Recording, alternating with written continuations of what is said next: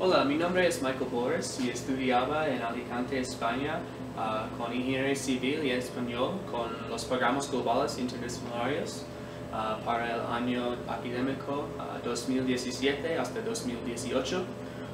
Tuve pasantías sobre información modelada de edificios o BIM y ingeniería civil para la construcción de edificios.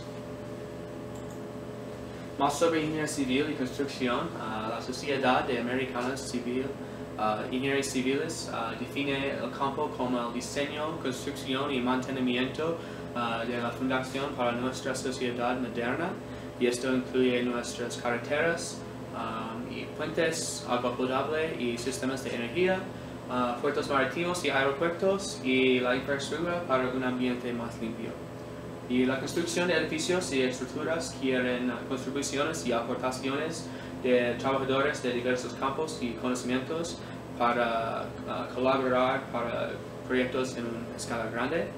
Y la ingeniería civil se utiliza durante todo el proceso de construcción en especialidades técnicas como la ingeniería geotécnica, que es la ingeniería de la tierra y las propiedades para construir, y la ingeniería estructural, que es la ingeniería para permanecer los edificios verticales. Mi pasantía estaba en Alicante, España. Es una ciudad al sur del país y al lado de la costa mediterránea, y es una ciudad de tamaño medio y también se ubicada en la provincia de Alicante. Aquí puedes ver el castillo de Santa Bárbara, que está arriba de la playa de Postigüet, que es una playa muy popular con los españoles, también con los turísticos de algunos países que viajan para las playas. CIPE Ingenieros está donde tenía mi pasantía, y la declaración de la misión de CIPE establece que CIPE es una empresa que desarrolla y comercializa software técnico para los profesionales en el campo de arquitectura, construcción y ingeniería. Y la construcción se utiliza información modelada de edificios o BIM para ver el proyecto antes y ver los problemas técnicos con el diseño antes de que se construya. Y la oficina enfoca en la creación de software de ingeniería específico para las tareas de diseño de construcción, y en la división de estructuras donde estaba enfocamos en la creación del diseño de muros, pantallas, vigas, columnas y losas de hormigón. Y aquí pueden ver una foto de toda la oficina de CIPE. Más sobre información modelada de edificios o BIM, es un desarrollo reciente de construcción que ha resultado en mejoras tecnológicas globales. Es usado para mejorar el flujo de trabajo y la comunicación entre todas las partes involucradas en un proyecto de diseño. Antes de BIM necesitamos dibujar todos los dibujos a mano y enviar, pero con la invención de los ordenadores es posible para usar programas para dibujar y enviar a oficinas en otros países en un segundo, y es mucho más rápido y mucho más eficazmente. Y el programa BIM es más utilizado en todo el mundo. Se llama Revit, es un programa de los Estados Unidos. Y CIPE quiere que su software BIM funcione más eficazmente con Revit para que su programa pueda utilizar en una escala más global. Aquí puedes ver un ejemplo del programa de CIPE, se llama StruRim. Es para ver y diseñar los aspectos del edificio adentro y ver si hay problemas técnicos. Y usamos aspectos como las vigas y las columnas para crear adentro del edificio.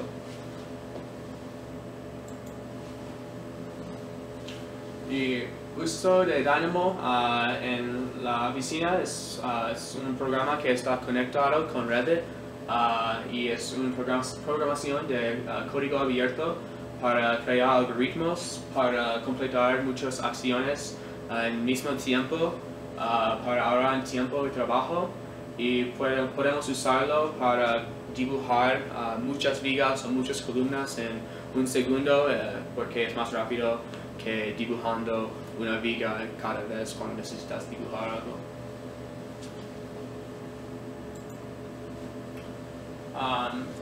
Hay algunos componentes del dialecto de español en España que he adquirido durante mi tiempo en España. Algunos ejemplos son el uso de vale, que es una conjugación del infinitivo valer, que significa tener valor, pero cuando dicen vale significa ok, y pienso que es la palabra más utilizada en toda España y comúnmente utilizada en sucesión rápida como vale, vale, vale, para significar que entiendo que estás diciendo.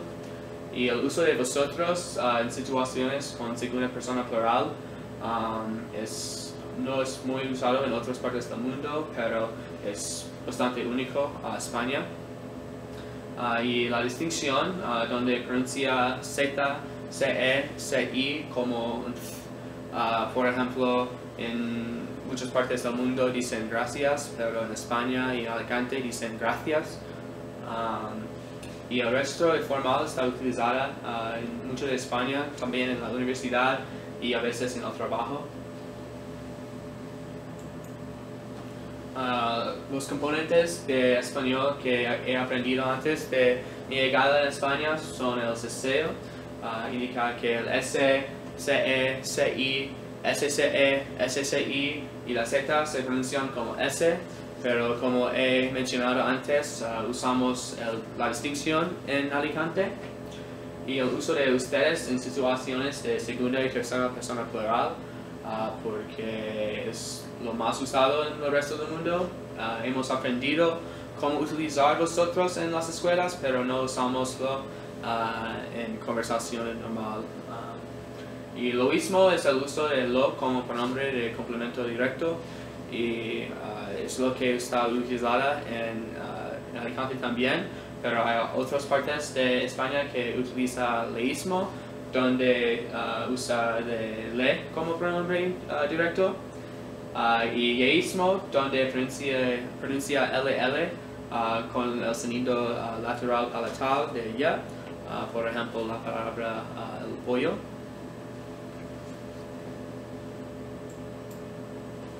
Los tres entornos de la vida en España son la vida universitaria, la vida profesional y la vida personal. La vida universitaria es común y similar a los estados en algunos aspectos, pero es muy diferente en otros. Es un tono académico con sus profesores, pero es menos formal que tenemos aquí en los estados, porque es normal para hablar y llamar a sus profesores con sus primeros nombres, no con su título o con su apellido. Y es muy común para hablar con otros estudiantes en tono que es muy familiar, con palabras vergas, jergas, y como un ejemplo es la palabra de chaval, que significa algo como niño, pero es una palabra cariñosa para referir a sus amigos. En la vida profesional, donde estaba trabajando en la oficina de CIPE, fue una mezcla de formal, familiar, pero fue menos formal que en los Estados Unidos, porque no estaba cómodo para referir a mis jefes en una manera que fue familiar, pero los otros compañeros de la oficina hablan con mis jefes diciendo palabras vulgares, que es muy extraño en los Estados Unidos, porque si dicen algo vulgar a su jefe es muy posible que no vas a tener un trabajo. Y en la vida personal es lo mismo que está aquí en los Estados Unidos, porque hablan en casa con amigos en una manera muy familiar, con palabras que no son de académico. Para analizar mi competencia intercultural uso el modelo de Diedorf, para aprender y respetar los aspectos únicos de otras culturas. Y aprendí a adaptarme a nuevas situaciones y comunicar con otros para compartir nuestras culturas mutuamente. Y aquí pueden ver la primera etapa del modelo de Dorf es actitudes, cuando necesitas pensar y respetar otros aspectos de las otras culturas que son diferentes de nuestra cultura, y tener la curiosidad y la exploración para explorar y aprender más sobre las culturas. Un ejemplo que es diferente es en España es la corrida de toros. Necesitaba pensar y tener curiosidad sobre las diferencias y la historia que han contribuido a un evento como la corrida de toros. Y después pueden tener un conocimiento y comprensión cuando estás escuchando y observando y evaluando tus situaciones, como sus clases, con sus profesores y sus conversaciones con amigos o otros estudiantes en clases o las personas que te han conocido en su vida diaria, como la viaje a clases en el autobús. Y después de analizando e interpretando las situaciones y la cultura, es posible para tener resultados internos cuando ganas perspectiva y una perspectiva relativa para pensar su lugar en esta cultura como un extranjero. Y después de pensamiento sobre la situación, es posible para expresar resultados externos con comunicación que es más efectiva y apropiada, y es importante para ser competente en sus situaciones nuevas, para preguntar lo mejor preguntas, y es importante en los lugares como las clases y los exámenes para preguntar a sus profesores preguntas que son importantes sobre los exámenes y las tareas, y también en situaciones como en España cuando necesitas establecer residencia, porque es un proceso muy largo y muy complicado para establecer residencia. Porque necesitas ir a las oficinas de la policía y tener muchas formas, y es un proceso muy largo, y con resultados externos es posible para tener la comunicación efectiva para preguntar las cosas correctas. Y después de algunos meses en la universidad he llegado a los resultados externos. Pero cuando empecé mi pasantía con CIPE, encontré que estaba otra vez en la primera etapa de actitudes, donde necesité pensar sobre mi lugar en la oficina,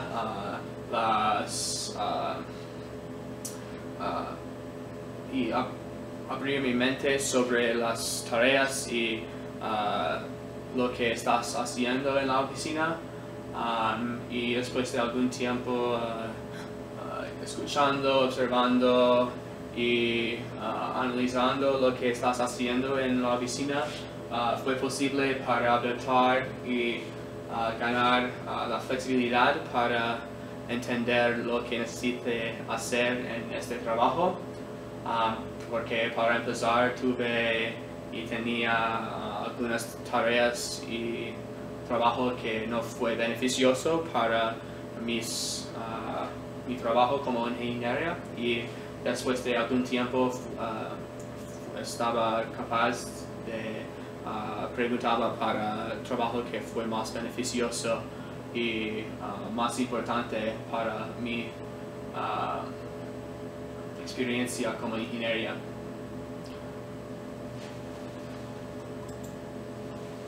Y hay algunos aspectos de la cultura que he perdido durante mi tiempo en España.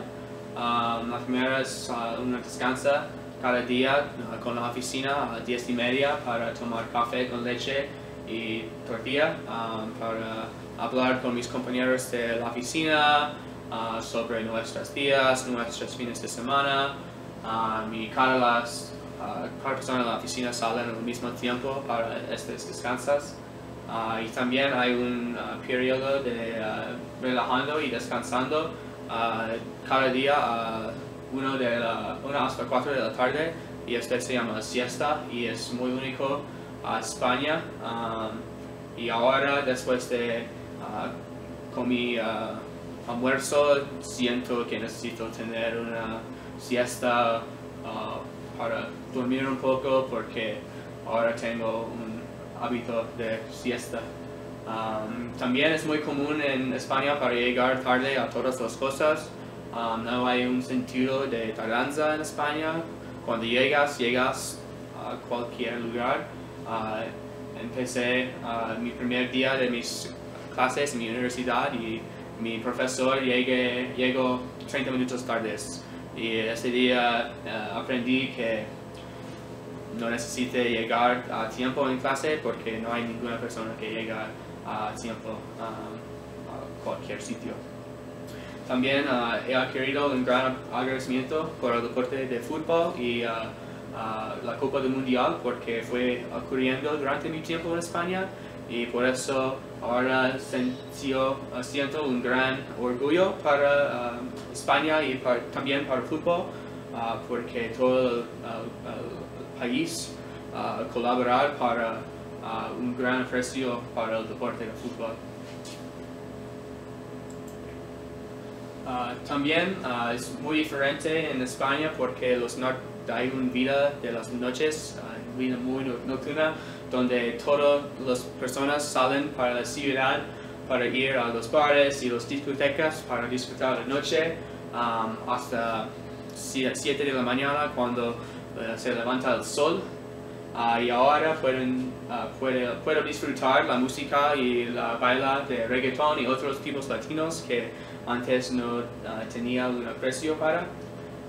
También tuve la oportunidad para aprender y tocar la guitarra española, porque es muy diferente que la guitarra electrónica y cosas como así, porque pensaba que fue una oportunidad para aprender más sobre la histórica única y de la música de España, porque es muy diferente, y fue una oportunidad para aprender más sobre el lenguaje de español, porque mi profe no habla ninguna de inglés.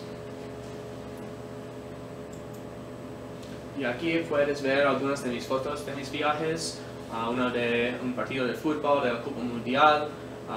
Tenía un día de acción de gracias con todos mis amigos y compañeros de piso, porque ellos no tenían pavo antes, y entonces cociné un pavo entero para mis amigos, para compartir nuestra cultura de los estados con ellos, porque ellos solo pueden ver en la televisión. Y la iglesia de Santiago, donde la camino de Santiago termina, y algunos otros sitios en España.